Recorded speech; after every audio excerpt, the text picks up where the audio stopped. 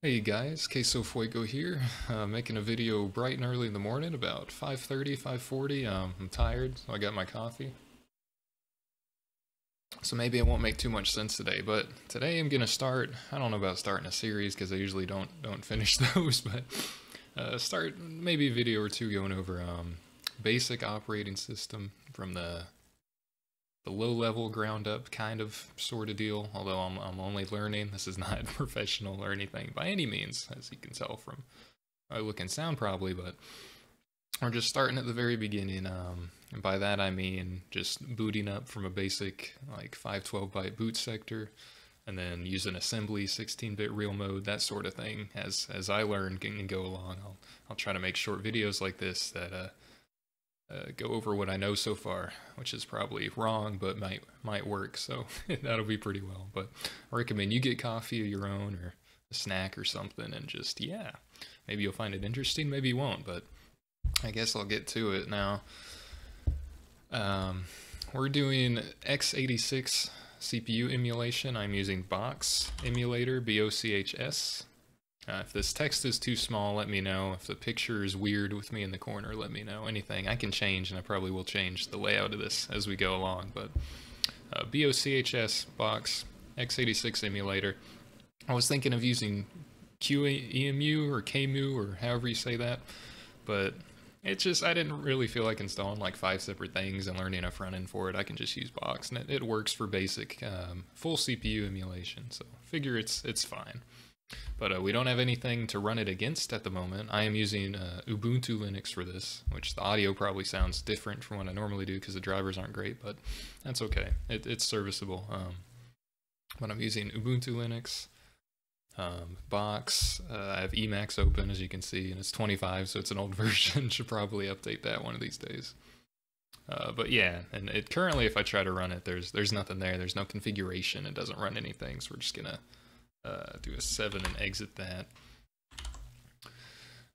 Using terminal mode in Emacs here. So where are we going to start? We're not going to start at the hardware level, transistors, that sort of thing. I'm starting from basic boot sector, MBR, master boot record to be exact. But when you start and your computer boots up, it looks for a boot sector on your bootable media, right? Your USB, your floppy, or whatever, your hard drive, SSD. It'll look in the first 512 bytes of that bootable media, and it'll look for 2 magic numbers or 1 magic number at the end, and the 511 and 512th byte. It'll look for, I think, AA55 or 55AA, depending if you're big Indian, little Indian. x86 is little Indian, which means the least significant digit is first instead of the most significant. So normally humans, we read like, money or numbers and stuff like 100 is 100 or 125 is 125. And that's big Indian. The most significant will come first, 100 and then 20 and then 5 for the, the tenths places. But little Indian format would be 521. It would be interpreted the same, but in the PC, or well, I guess in the CPU, it interprets the least significant bytes first, the lower, values first, in sequential order. Which, if that didn't make any sense, I'm sorry. You can read up on Indianness, ENDIAN, Indian, not the, Native Americans or anything like that. So it looks in the first 512 bytes, it finds magic number at the end, and it reads it. And if that's there, then it tries to boot from the first 512 bytes, and then whatever was written there to handle the boot process then goes in and loads other stuff. So it's cool, I guess. I don't know. I'm interested in low-level stuff. I think it's cool, so I'm trying to learn it as I go along. But we're going to start from there today. Just do very basic, get it to boot, not really do much, probably just hang there in the loop, but get it to boot from the first 512 bytes that we write for our x86 emulation. So we'll do that. Now I'm on Linux. Now to get a basic 512 byte file, you can use dd, which is what I'm going to do here. So dd, input file. I'm just going to fill it with zeros and then edit it. So, because if I just try to directly edit in hex mode in Emacs, it doesn't like empty files. I'm too dumb to figure out how to add to an empty file. So I just do this first off because it's basic, simple. But dd input file if equals, we're going to do dev, not null, dev 0, and that's just a file that gives you a 0. output file we're gonna have in this folder, and we're just gonna make it, I think the dot will work. We're gonna call it boot. If you don't do it, it'll just put it in this folder if you don't do the beginning dot. We're just gonna call it boot sect or boot sector. We're gonna call it a regular flat binary file, I guess. It'll be fine. Bootsec.bin, I think it's BS is the number of bytes, so we're gonna do 512, and you can do count equals 1, or count is 1 by default, I think, but I'll just include it here. And this should make a 512 byte file filled with zeros. It'll be a flat binary file. So we got there, and we can check on it by using XXD if you have that. Let me get the mouse out of the way. It's probably annoying, right? XXD, we have 512 bytes of zeros, so you know, not much to begin with there. Now, for Emacs here, as I'm still learning the keybinds and stuff, I'm gonna open in the other window. I'm gonna open the bootsec.bin. So we don't know what's there. It's just we can't read it, so we have to move to hexidecimal mode, whatever that means. And then we're gonna go to the ending 2 bits. 512 or 511, 512. We're gonna give it, insert a hex value here with, I think it's Control-Alt-X. We're gonna put 55 and AA for the last 2 bytes, because x86 is Little Endian. Like I said, we need 55 AA, even though the number is AA55. Now the reason for that, which I didn't say, my bad. The reason for that is that in binary, or 55 or AA, I forget which is which at the moment, but it's alternating. So binary will say this is hex, 0x. We'll say 0b is binary, right?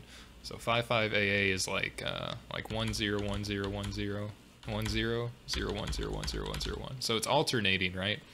Or the opposite if it's AA55. However, 0 1 0 1 0 1 0 1 and then 1 0 1 0 1 0 1 0. So having it alternating, it's thought that maybe, I don't know for sure, but it's thought that maybe it's a way for the computer to tell on boot, or another way for it to tell and have it check if the system is Little Endian or Big Endian, because they're alternating bytes. So, or it could be a check against like drive failures or driver failures or something with the media. I don't know, the bootable media. But anyway, I thought that was kind of interesting, and that might be why, you know, that's why the number, the magic air quote number, is the way it is.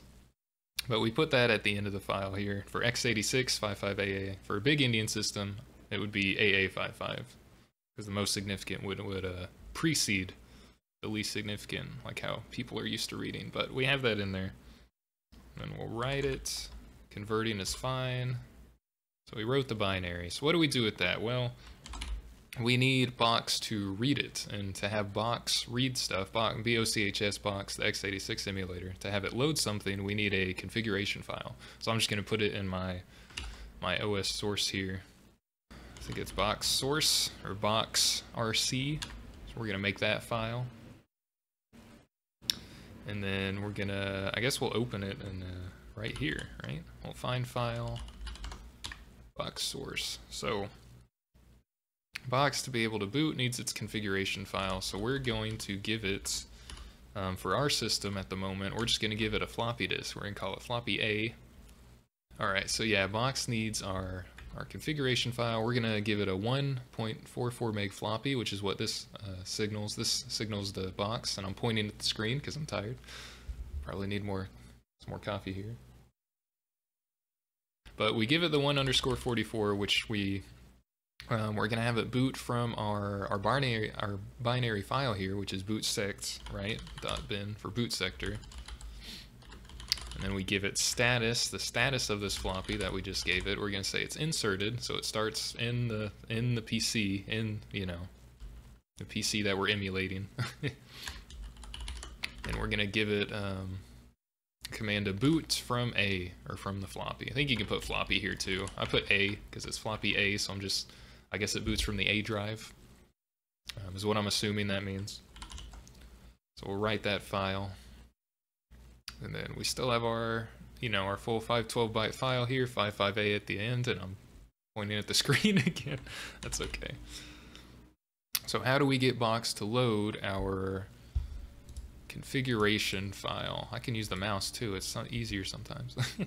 How do we get bochs to load the configuration file? It loads it automatically if it sees the .bochs source file in the current folder you're trying to run it from. So if we run bochs right now, it will load that configuration file, and it will load the 512 byte file we have here on the right.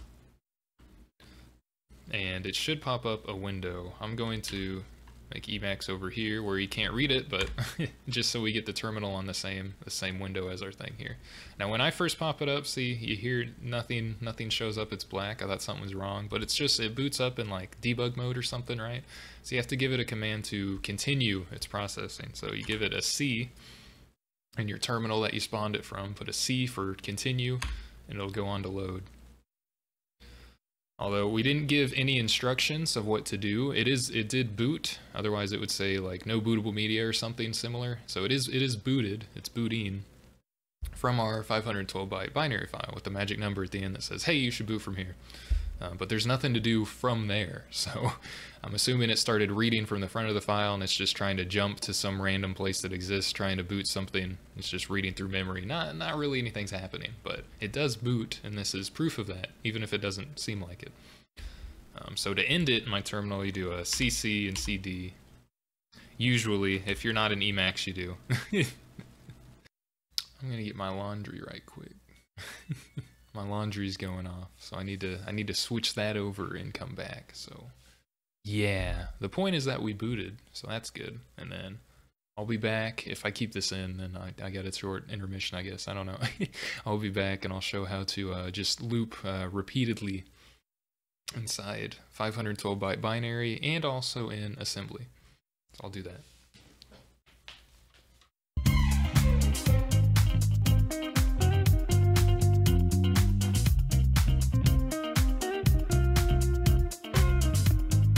Okay guys, so now that we got something to boot technically, even though not much of anything happened really, it did boot because it's all the 55AA here. We're gonna have it just hang there and put a very basic loop in, so it doesn't keep looking through memory. It just stays where we boot from. And to do that, for this particular processor, or the last couple PCs I tried with Intel processors that are relatively recent in the last couple years, they both had the same opcodes for jumping, so which I'm going to put here, which was, I believe, EB and FE. Now this isn't really important because we're going to do this in assembly real soon. I'm just giving the opcode in a machine code, rather, the machine code instruction in hex for just jump at this current address. It'll hang here. It'll keep jumping to the current address. So it'll read the 55AA. It'll be like, okay, I should boot from here. It'll start reading from the top, from the front, and the first instruction is basically just jump to the current address. So it'll stay here and hang. But it won't keep looking through memory in the terminal like it was.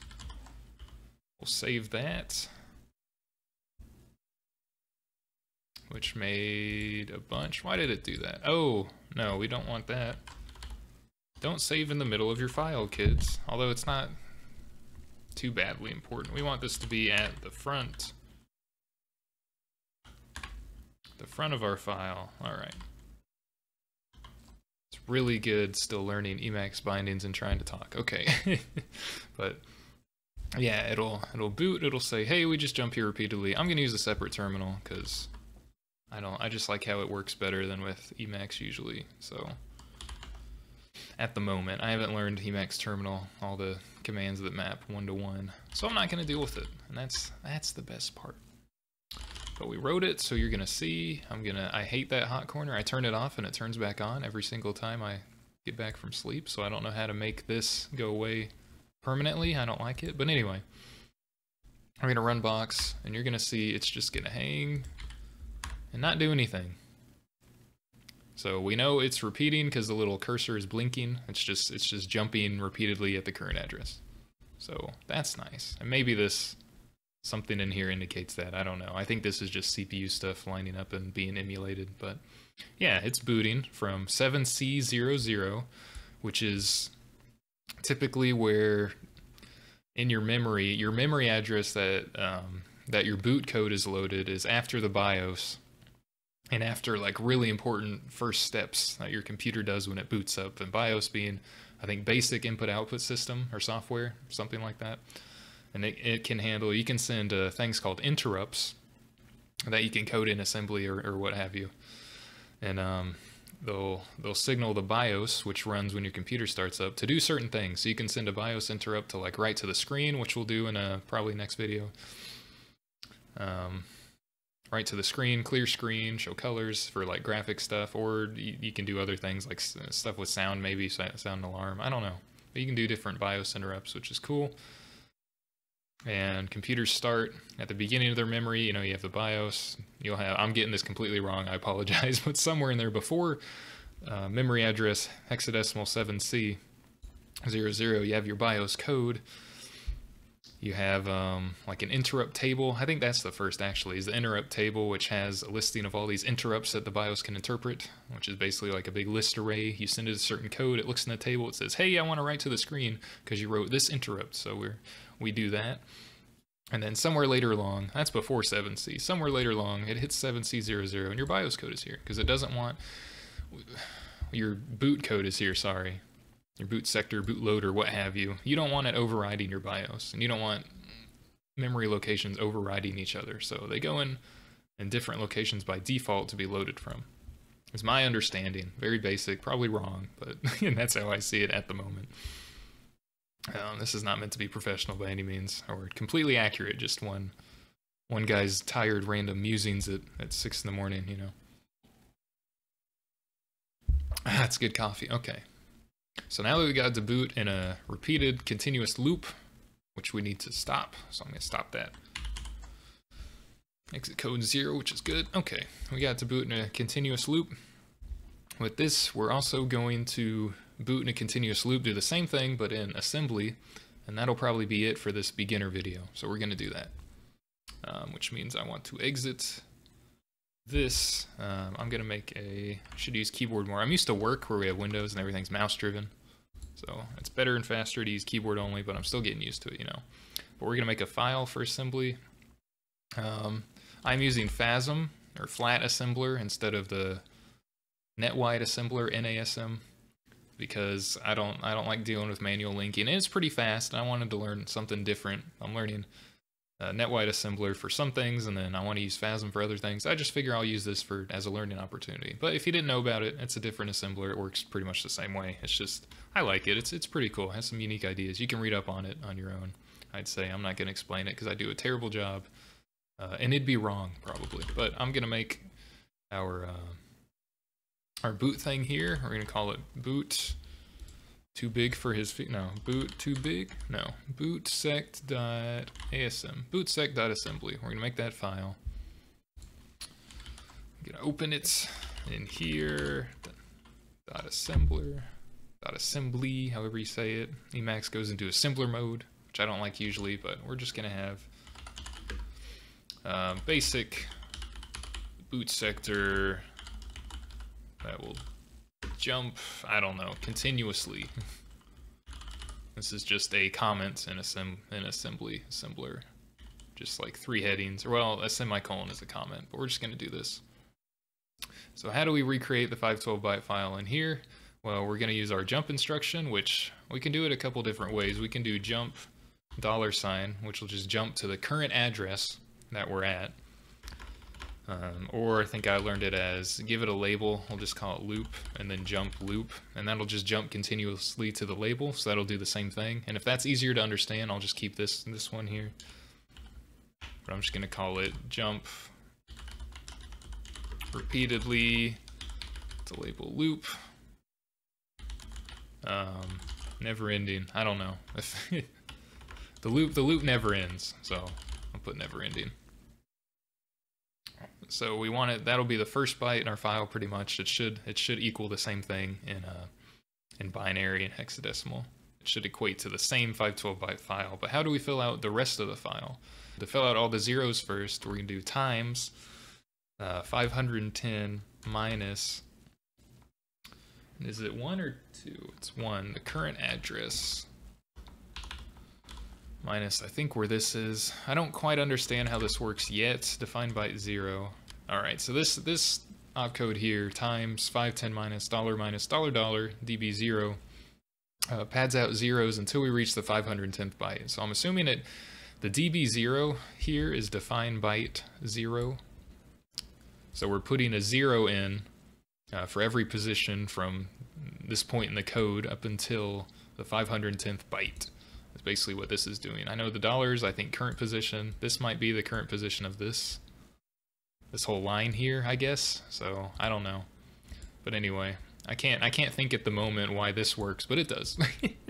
It does. I'm just terrible at explaining. But we have our jump instruction at the beginning. We pad the rest out with zeros to 510th byte. So the 511, 512th byte, we need to be the magic number. And to that, we're going to define a word, which is, I think 2 bytes is a word. So we're in 16-bit real mode is what this will be in. When it boots up, computers start when they boot in 16-bit mode. And then you have to write a bootloader, somehow load a kernel or something that moves you to 32-bit protected mode, or even 64-bit, depending on your system and what you want to do. If you want to use more than 4 gigs of RAM, for example, or access a bunch of memory space. But we'll define our word here is hex 0xAA55, because we're little Indian, the 55 will go first. And then we're just going to call it... I don't know, BIOS magic number or boot magic number, whatever we want to define it as. But we just do that, and that's our whole assembly file.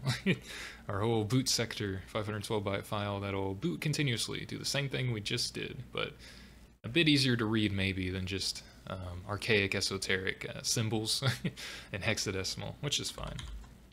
But we'll write this now. How do we compile this, or assemble it, as it were, not compiling? To do this, flat assembler by default makes a binary file, and it will be the same name. Now to prove this, I'm going to remove the other bootsec.bin. But by default, FASM outputs a flat binary file, and by default it's in 16-bit real mode, so for this purpose it's really easy to use flat assembler. You just give it the name of it, FASM, and then bootsec.assembly, or .assembler, however that's read. And this should make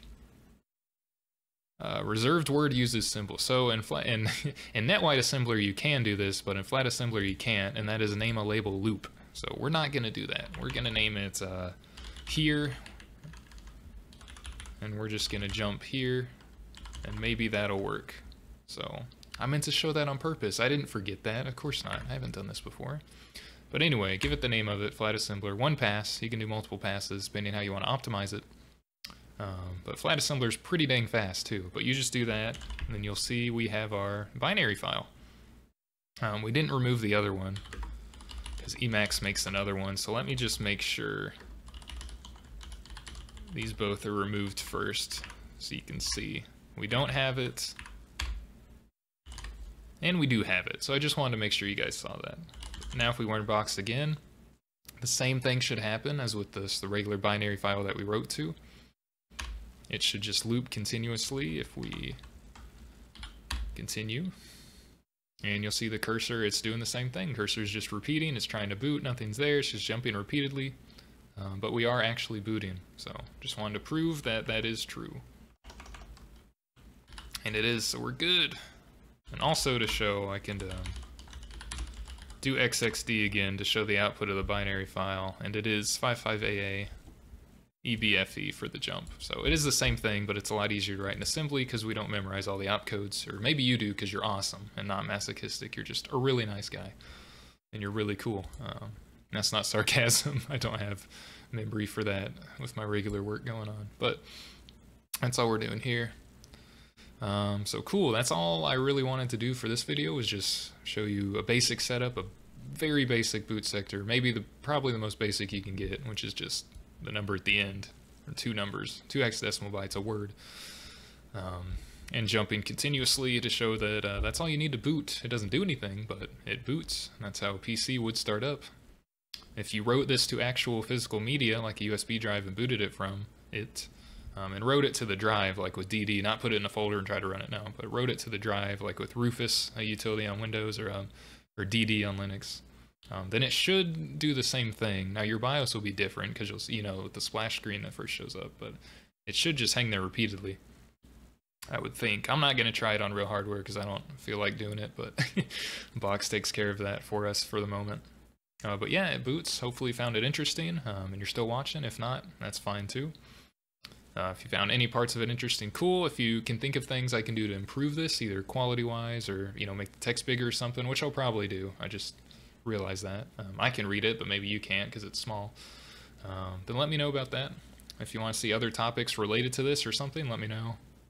The next video I'll do on this will probably just be writing to screen using BIOS interrupt from assembler here, from assembly, still in 16-bit real mode. So next video we'll write to screen. Basic strings, characters, and maybe hex as well, depending how long it takes. But yeah, so this probably drag on a bit, and I'm not helping it by keeping rambling on here, so I'll see you guys on the next one. Thank you for watching.